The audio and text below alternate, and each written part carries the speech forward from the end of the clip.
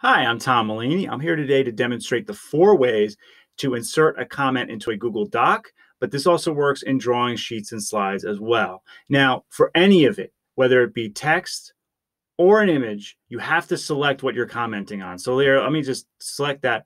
There are 4 ways. So if you sleep on me doing the first two, you got 2 more to go.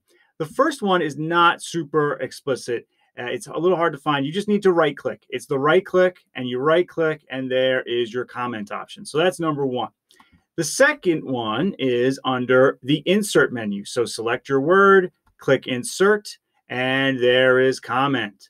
The third one is whenever you select that word, you get that toolbar. And the toolbar here has a small little comment button. And the fourth of these ways to do it is you select the word or item, and right here you get a couple of collaboration features, a comment button and a suggested edit button. So if I click comment, there it is. So 4 ways in docs, drawings, sheets, and slides to insert a comment. If you have any questions about this, please comment below or tweet me at Tom E. Mulaney. Please like, share, and subscribe. Thank you so much for watching.